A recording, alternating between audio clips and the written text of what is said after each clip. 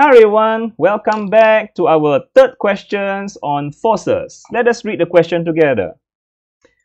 A 300-gram mass hangs at the end of a string. Okay, a second string hangs from the bottom of the first mass to a second mass of 900 grams. Find the tension in each string when the masses are accelerating upwards at 0.7 meter per second square. Okay, so these two masses has acceleration.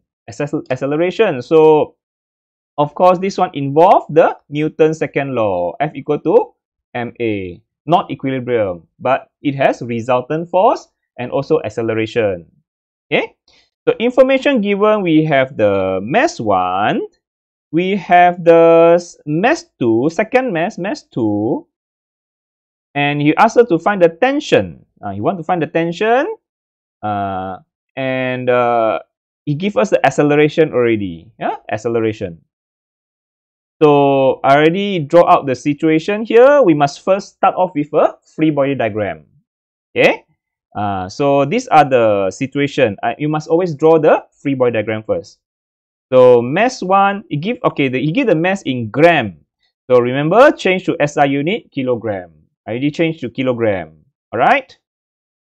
So this is the first mass, which is 300 grams just now. Okay, and the second mass is hung below the first mass, hung below. Okay, so draw the free body diagram to show the forces acting. Okay, since here you have two masses or two bodies, you must also draw two free body diagram. Two bodies, two diagram. One bodies, one diagram. Okay. One bodies, one free body diagram. Two bodies, two free body diagram. If you have three bodies, you must draw three free body diagram. Okay. Now, so the first mass has free body diagram 1. The second mass has free body diagram 2. Okay. So the first mass, the top string is pulling up. So the tension is going up. Okay, pulling up. And then its own weight is pulling down because of gravity, m1g. And then the bottom string also pulling the mass 1 down, pulling down. Why the string pull the mass 1 down? Because of mass 2. Mass 2 actually is pulling mass 1 down. So the tension 2 is going down. Okay, that's free body diagram 1. Now free body diagram 2, you know, because of tension 1 pulling up, so this string is pulling mass 2 up. T2 actually exists because of tension 2 exists because of tension 1. Okay, so this string is pulling mass 2 up. So tension 2 is going up, and then its own weight is pulling it down because of gravity, m2g. Okay. And then we draw the acceleration beside. Don't draw the acceleration on top of the free body diagram. The acceleration is not a force. The acceleration is acceleration. It's not a force. So must draw separately at the side. Understand? Acceleration is going up. Okay. And then you see here tension 2, tension 2. The first tension 2 is pulling object 1.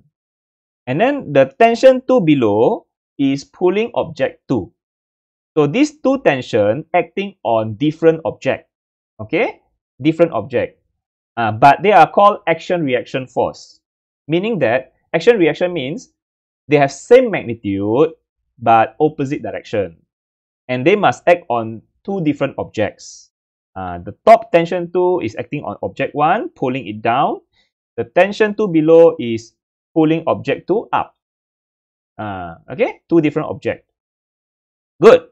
Now let us continue with our problem solving calculation. So let us look at the free body diagram 1. Okay, so this one has acceleration. So of course it has resultant force and acceleration. Total Fy equal to m1a. Yeah, mass 1 only. Understand? 0.3 kilogram. Now the sign for direction. Again, I want to emphasize this one. If object is not equilibrium, it has resultant force or total F equal to ma, you must follow this sign. Follow acceleration positive, opposite acceleration negative. Okay, so draw the sign first. Now, follow acceleration is going up. So look at the free body diagram 1 only.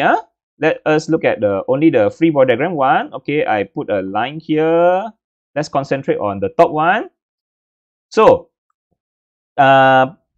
acceleration upward. So going up forces is positive. Follow acceleration positive. Opposite acceleration negative. Understand? Follow acceleration positive. Opposite acceleration negative. Yeah. So tension 1 is positive because it follow acceleration.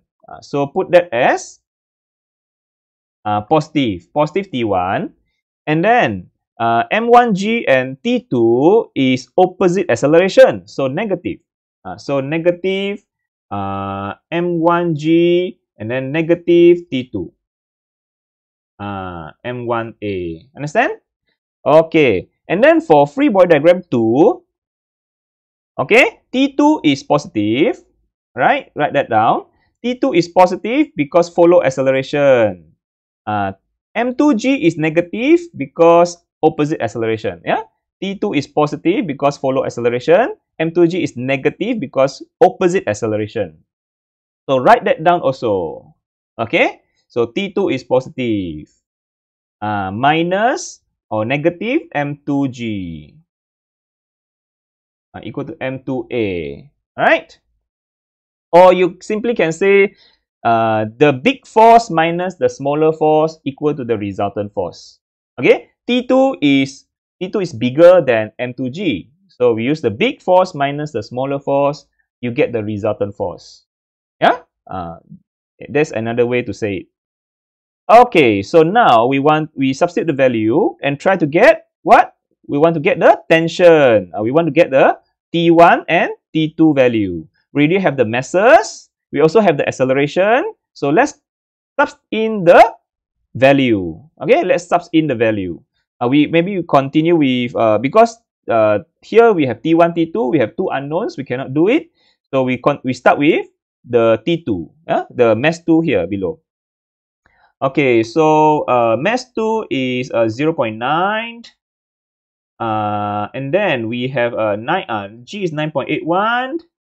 This one is 0.9. A is 0.7. Where you got? It give us 0.7. So we calculate T2. We get answer is 9.459 Newton. That's the answer. That's the tension for T2. Now T2, we got it. We put into the first equation here, the T2 here. So put in the value of T1 minus mass 1 is 0.3, and then 9.81, and then T2 we got just now is 9.459. 9.459 equal to mass 1 is 0.3, and acceleration is 0.7, and finally we got our T1. So it's 12.61 Newton. That's our tension 1 in string 1. That's our tension in string 1. That's our tension in string 2. Okay, so we got the answer. Let me check. Yes, it's correct. Alright, so remember, when you have two objects, two bodies, you must have two separate free body diagrams and do them separately. Understand? Do them separately. So that's all for our third questions. So stay tuned for more examples. Thank you. Bye.